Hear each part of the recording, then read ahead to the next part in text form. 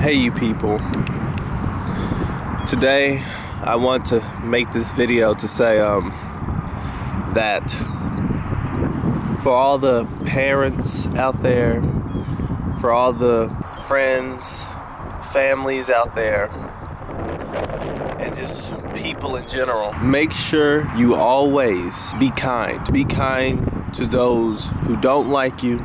Be kind to those who like you.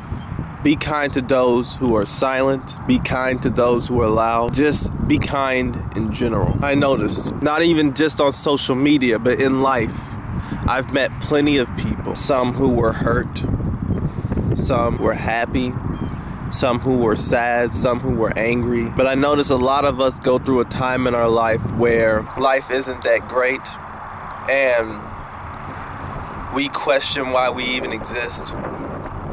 Suicidal times in our lives, depressing times in our lives, times that lead up to the ultimate decision on whether or not we want to take our own life, or do we think there is more to this than pain, than misery. And I'm talking to everybody. I want to say, whether you believe in God or not, your life matters. Whether you did many things that you're not proud of, your life matters. All your lives matter. I don't care if you feel like you're the worst person in the world and that nobody loves you. Your life matters. I feel like in this society, sometimes we create monsters. We create the things that we don't want to see through lack of communication, through lack of understanding, judging people before we know them, calling people ugly, calling them worthless, making them feel like they have to reach our standards, making them feel like they have to reach our idea of what a perfect person is. There's so many people today who are going to die from suicide or from anything. But the particular issue I'm talking about here is self-destruction. And there's a lot of people today that are going to kill themselves because they feel like this is the end. And that it is not going to get better, that they don't see a future, they don't see a goal, they don't see love, they don't see life in themselves. And that's terrible. I've had a friend that committed suicide before, back in 2018. And I've also had a cousin before who also committed suicide. And that's a really tough pill to swallow, to know that somebody could be hurting so bad and not know how loved they are. So when somebody does that,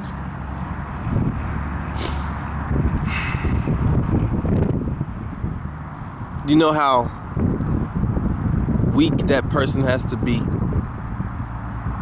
emotionally, physically, how hopeless they felt. And it's all because there's nobody to have that deep connection with sometimes.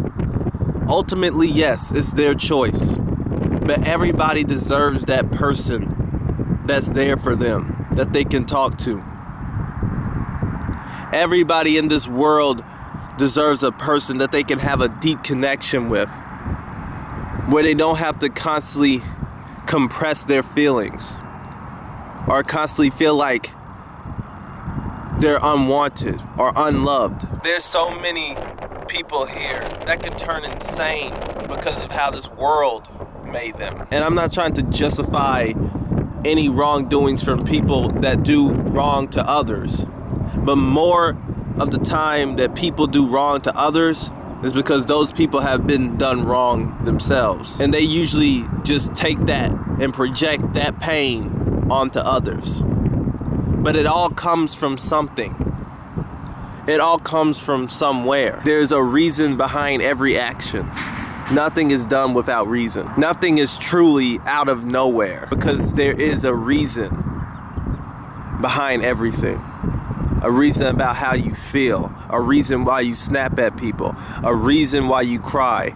There is a reason behind everything. If you feel like anybody that's close to you, if they're always happy all the time, talk to them. And I mean really talk to them. Try to have some deep discussions, even if, they'll tell you there's nothing wrong.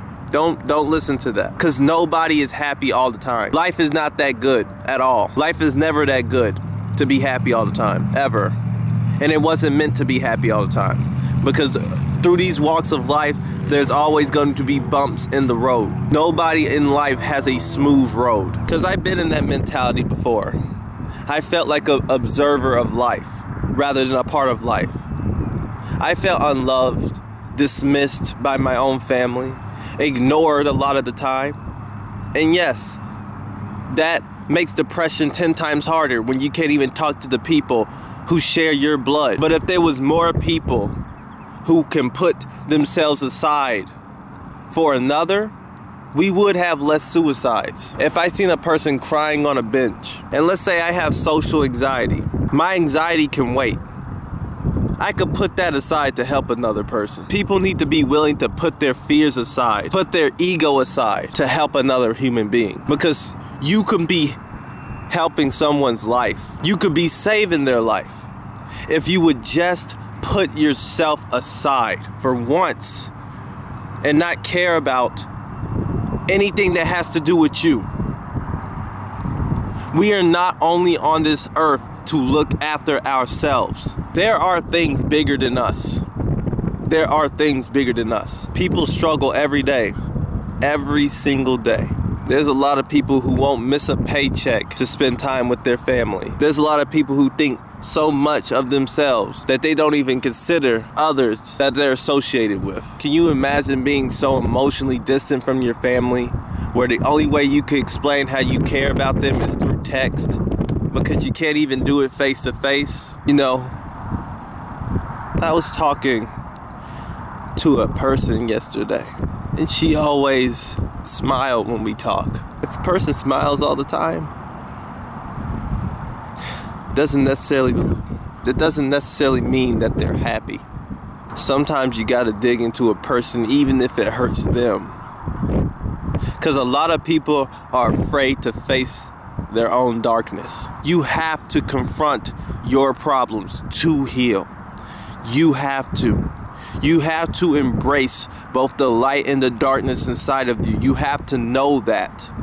You have to know your strengths and you have to know your weaknesses, because that's what makes you who you are.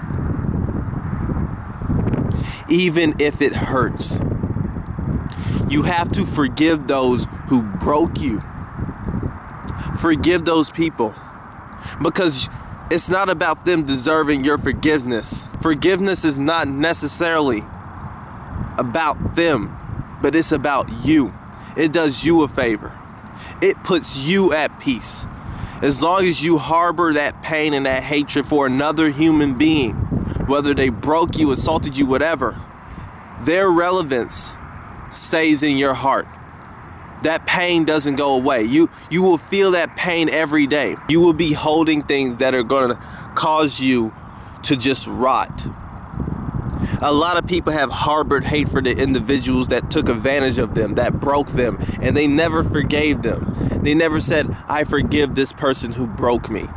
Forgiveness is about putting you at peace. You don't have to be with them anymore, but you shouldn't have to carry any hate in your heart, because all hate does is kill. It kills you from the inside out. Suicide is usually a last resort. If anybody is thinking about it or contemplating it, usually it's a lot of harbored hate and pain for certain things that have happened to them, or that they felt even for themselves. But please, for anybody thinking about it, don't, because you just never know what you could be missing. Imagine meeting an amazing person that you think is amazing, and the next day that person kills himself. But he just didn't realize, or she just didn't realize how much you loved them, how much you cared about them. If they just would have stayed around a little longer, you would have told them.